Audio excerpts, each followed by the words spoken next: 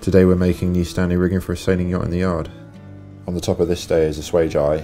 The eye is usually terminated on a pin in a toggle or a hanger. At the bottom end we've got a rigging screw. Rigging screws are used for adjustment, for tuning, straightening and tensioning the mast. We start off by swaging the eye. So swaging is a method we use to permanently attach end fittings to wire for standing rigging. The process involves a hydraulic ram dragging the swage through roller dies and compressed onto the end of the wire. There's two 20-ton rams on the machine forced on the end. If you cut one open, you'll see the stainless sleeve is crushed over the wire grooves are in the sleeve. They become one piece basically. And afterwards the tolerance can be checked to make sure it's been crushed correctly.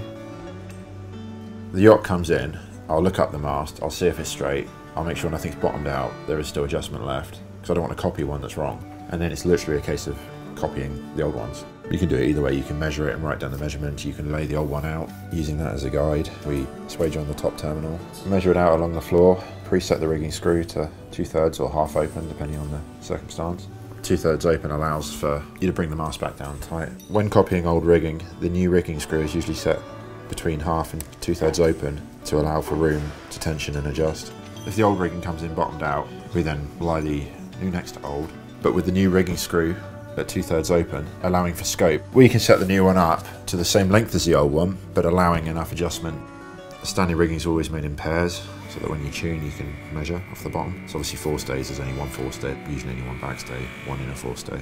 We make everything symmetrical, so you'd make both V1s at the same time, swage on both the tops, lie them next to each other, cut them both exactly the same, and then we know when we're tuning, if that measurement on the rigging screw is the same as that measurement, there's a good chance the top of the mast is in the right place. You can't eyeball a straight mast, some people try, and other people's pull a halyard down, but I prefer, having known if I've made the rigging, I know that and that are the same length, I know that and that are the same length. So we set that rigging screw at 350mm, we set that rigging screw at 350mm, then you just bring it all down equally from there, then tune the rest of the mast in under.